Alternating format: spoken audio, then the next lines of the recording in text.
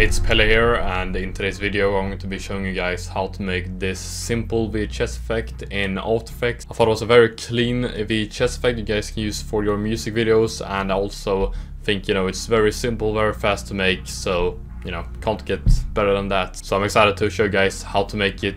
And if you guys don't know, I run the Editing Visuals website where I have a bunch of editing packs that's going to help you out with your editing. So if you guys are interested in that and want to level up your editing game, be sure to check out the website. Now let's get into the tutorial.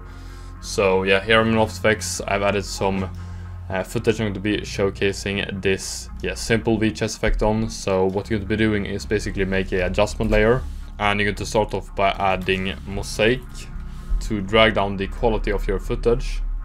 Here I'm going to set the horizontal blocks and vertical blocks to 350, just like that. After that I'm going to be adding fast box blur. I'm going to set the blur radius to 1.5 to blur out the pixelation a little bit. After that I'm going to be adding unsharp mask.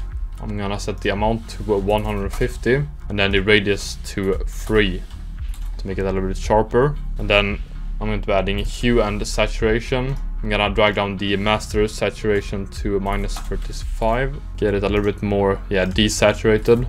And for the last effect I'm going to be adding motion tile, and here I'm going to decrease the output width to 80, and then you will get these black bars here. And this is how you make the simple VHS effect very fast and very clean, in my opinion. And if you guys like the VHS effect and the VHS look, basically, my great friend Pelle have actually made a VHS presets pack, which I'm going to be showcasing to you guys now how it's going to look. So if you make a adjustment layer here, Ctrl+Y, go to animation, user presets, VHS presets, and here we have a bunch of VHS presets here.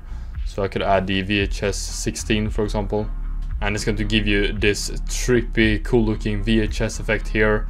That's just one of the effects from that pack. I could also be adding the VHS effect 23, and this is how the VHS 23 effect is going to look.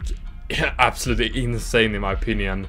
Really love this glitchy kind of style to the VHS effect, and with the kind of posterized colors. Super cool look. Then we also have the VHS 9 effect, and this is going to give you that VHS glitchy kind of look here. Looks absolutely amazing, in my opinion.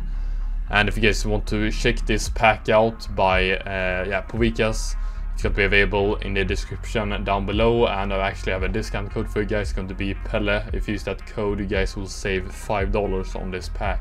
And now if you guys want to save this simple VHS effect as a preset, you guys can just mark the effects here by pressing Ctrl+A. Animation, save animation preset, tutorial preset, name it simple VHS effect, and then press save.